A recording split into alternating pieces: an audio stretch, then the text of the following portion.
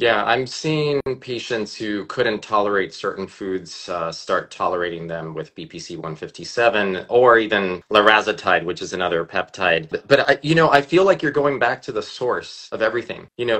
When you told me about what you're working on, I feel like it is so groundbreaking, especially now when we have such a like exponential rise in dementia and Alzheimer's. And I wanted to run a story by you and get your Sure. comment on it. So yesterday I was at a video shoot and the producer was telling me that her husband was just diagnosed with a condition. But before that, and it's actually a condition that when you and I were in medical school, I know they told me that this was a condition that was typically diagnosed within the first year of life, or if not within the first 3 years. And it was specific to children. We never learned back then that this could actually evolve later in life and that an adult could be diagnosed with this.